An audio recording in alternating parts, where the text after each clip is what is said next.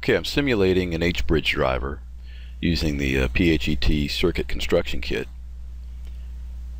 So what I want to do first is let's line up the switches so that we get current flow through the load from left to right. And we're talking about electron flow in this particular case. The negative terminal of the battery is on the bottom. So how would we have to line these switches up to get the current to flow to the right?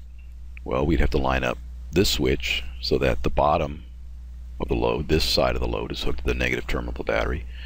And we go and line up this switch so that the other side of the load is hooked to the positive terminal of the battery. And lo and behold, our light bulb lights up and everything's good. If this was a motor and our motor was designed to turn counterclockwise with this polarity on the motor, then the motor would be turning counterclockwise now. So let's get it to turn the other direction. First thing we need to do is open up both switches, and I'll show you why later. So now we want to get a line up so that the current's flowing the other direction. So we're going to line up this switch, and this is a little slow right now,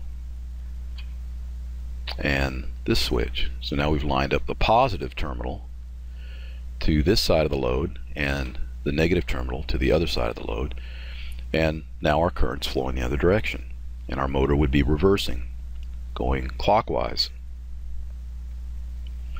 Now there's some things that can go wrong with H-bridges, and we got to be careful and keep in mind that in a normal H-bridge we wouldn't use switches like this to make it, although we could. If we had a double pole switch, we could actually have the switches set up so that when we close one it goes one direction, and when we open that switch and close the other switch it goes the other direction. But usually we're going to use things like relays or transistors, field effect transistors or bipolar junction transistors to switch this thing.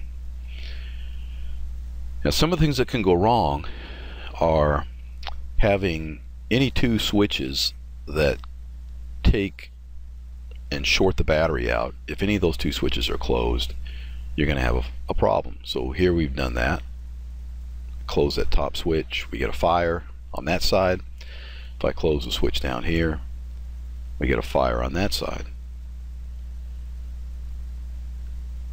Now if we open any one switch, if we've only got two switches closed and we've got current going through the load, if we open any one switch, the thing's going to shut off. And that's because we've interrupted. We've got two switches in series, and if we open any one switch in a series circuit, the load's going to shut off.